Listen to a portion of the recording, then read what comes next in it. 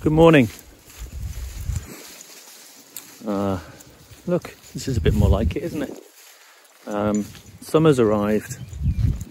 Still got my soft shell on because it's still a little fresh, but we've had a few days of quite nice weather. Good, isn't it? It's only July. Anyway, yeah. So, Dog Walk Diary, episode 4 of the Coach Education is Broken series. This one is called Fixing the Leaky Bucket. So one of the problems, so in this whole series, I'm in the process of, I guess, describing a series of, I call them system shifts.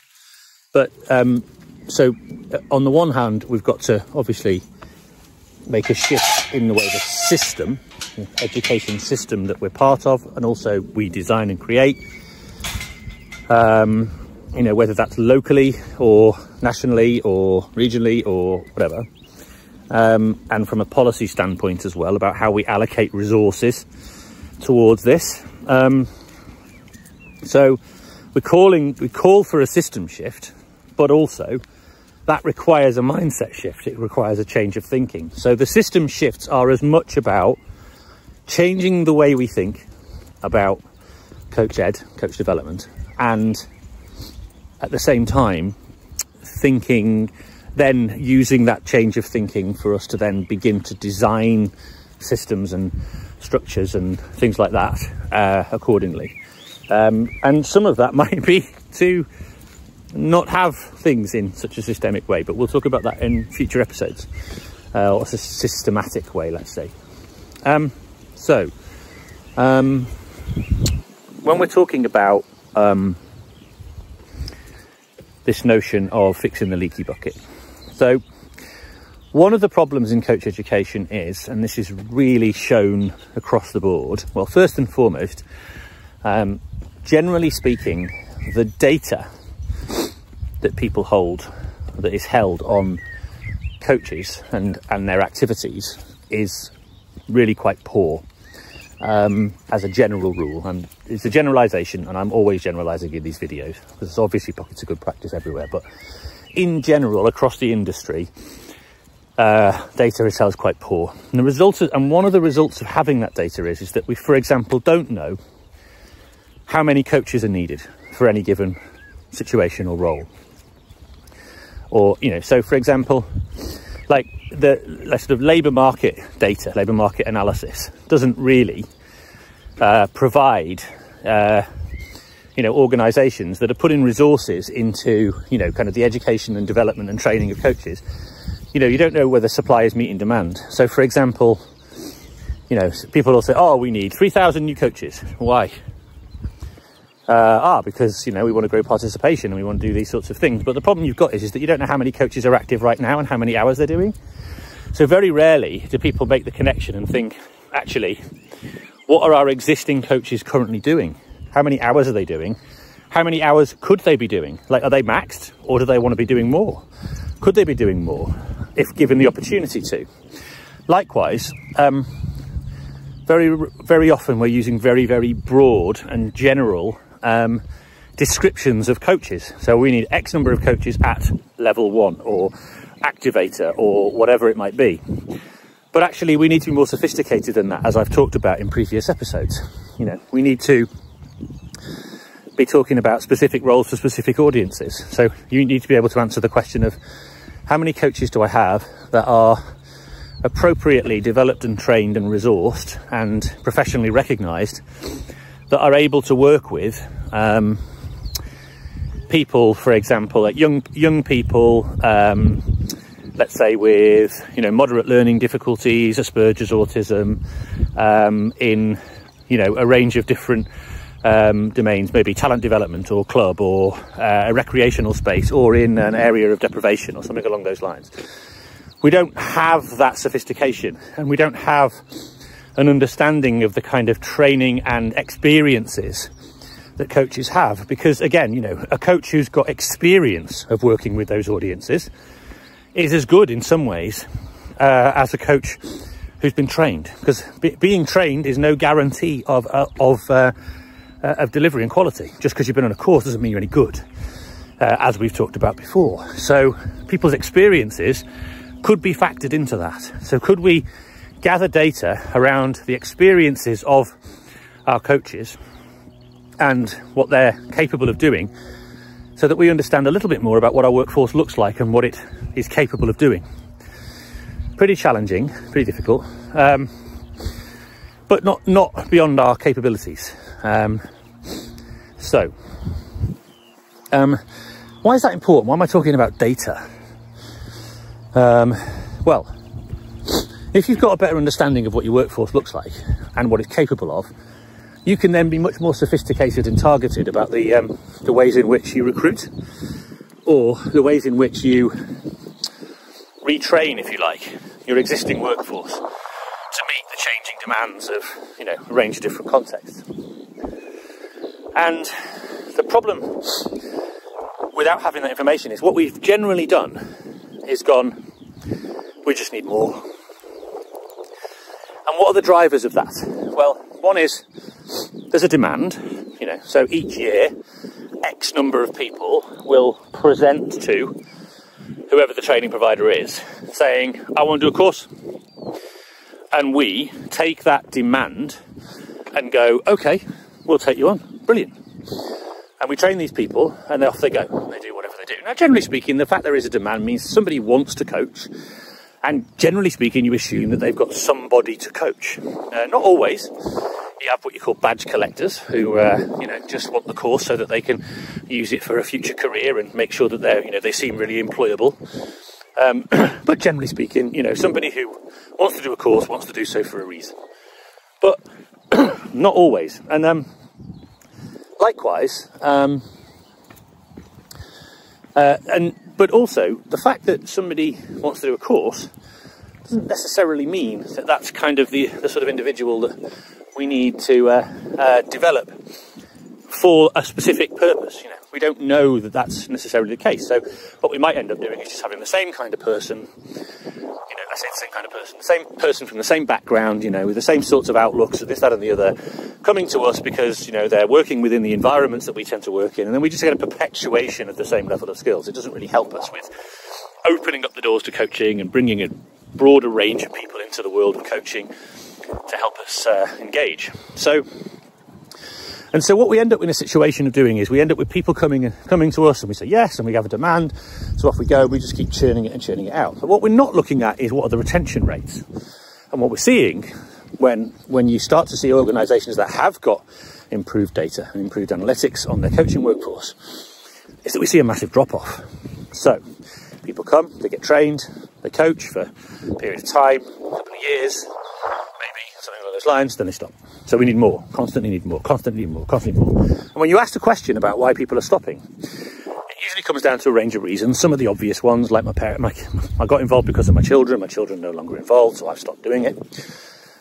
That's obvious, but equally you get a lot of people saying that they're disillusioned with it. That it's you know, it doesn't excite them anymore, or they're finding it hard, or they're finding it challenging, or they're not supported, or they've not been given the resources to be able to help them out. And so all of those things make a massive difference. Morning. All those things make a massive impact on our ability, or their ability, to identify how many coaches we're going to need for any specific role or specific purpose. So what we end up doing is we worry, we keep recruiting, thinking that that's going to solve the problem. But what we're not doing is we're not recruiting the people with the skills for the roles, like the experienced people. We're recruiting rookies. We're bringing new people in all the time. And that's fine. But basically then you've just got rookies coaching rookies constantly. So the shift in thinking needs to move away from the idea of, you know, just continuously topping up our bucket to fixing the leaks. So we need to shift away from thinking, I just get new coaches because any coach is as good as any coach. As long as I've got a warm body to deliver a session, that's good, I've ticked my box and I can run my activities. If we're going towards a more quality assured approach and a more professionally recognised approach, then what we need to do is be much more sophisticated. What we need to do is move towards thinking about, how do we keep our best people? How do we ensure that our most skilled and experienced people are deployed with those with the greatest needs? How do we make sure that we don't allow a skills drain to happen just because we are totally focused on recruitment and bringing new people in?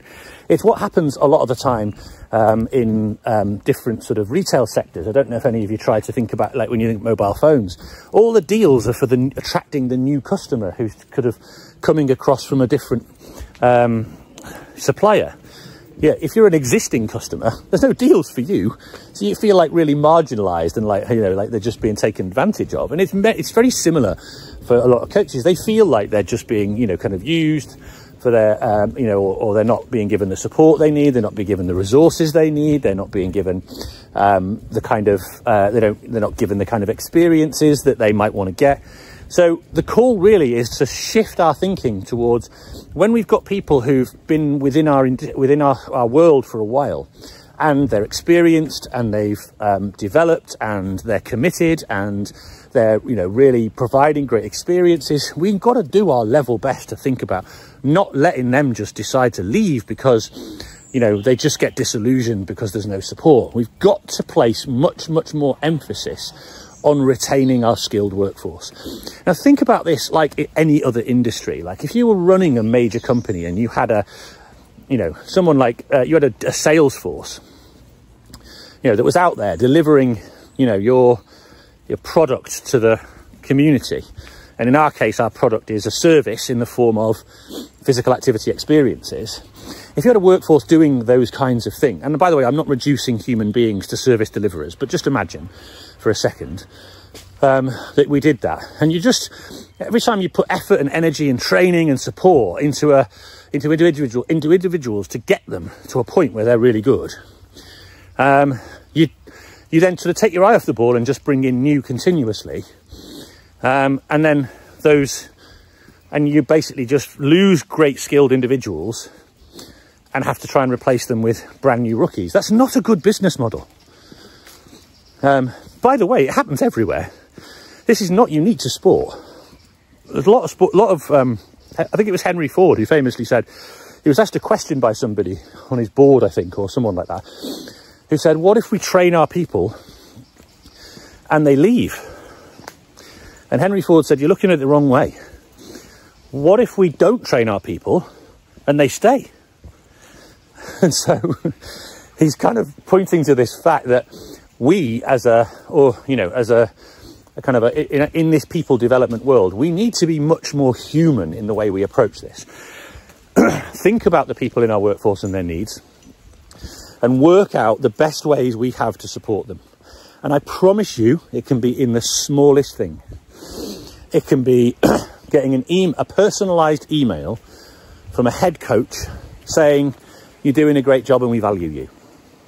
You know, somebody that's, you know, important and all that sort of stuff. It can be that. It could be a video from someone like that. It could be, you know, a conference that's organised, and because you're an experienced coach and you're committed and, you know, it's shown that you're part of your CPD, this, that and the other, you get that at a significant discount. You know, it could be getting, you know, kind of unique content that only you as an experienced individual benefits from, you know. So at the moment, people who are kind of considered to be kind of like committed, dedicated, advanced coaches, the only way they're communicate is because they've been on a course, an advanced coach course or something like that, and then they become part of this community. But what about all the other advanced coaches who are out there who are probably just as skilled, just haven't done the course because it didn't exist at the time when they did theirs? Doesn't mean they're not skilled, but they're not recognised. And that's, you know, and so those people just begin to start to fritter away. And that's happening to me, I'll be honest with you. You know, I'm finding it increasingly difficult, partly because of different roles I've got and all that sort of stuff. But you know, never receive, you know, any kind of thing, you know, that basically recognises your the contribution you're making to the world and all that sort of stuff. So anyway, that's the system shift. Let's stop constantly filling up this bucket that's basically just got water pouring out the bottom. Let's fix the leaks with better support and help people to understand a little bit more about you know, their value and how much we value them. And in so doing, and this can be, by the way, this can be done locally as well, and in so doing, let's retain quality and grow sport and physical activity together, because we've got people who are really well supported, supporting other people by providing really great experiences and helping them develop. There you go. Episode 4 done. Now, as always, if you're interested in any of this, then reach out. Please share this. You know, if you can basically share this to people on, you know, so that they can watch the video or listen to the podcast. Definitely listen to the podcast is really good, the audio version. And likewise, you know, begin a conversation. Reach out to me if I can help or provide some support or guidance, then I'm more than happy to. A couple of people already have, and that's great. And then the other thing to just to say as well is that you know, if you can subscribe, that's great. That's brilliant, because that helps it grow. So either this channel, YouTube one, or on the audio helps with the growth. Morning. So anyway, there you go. See you for episode 5.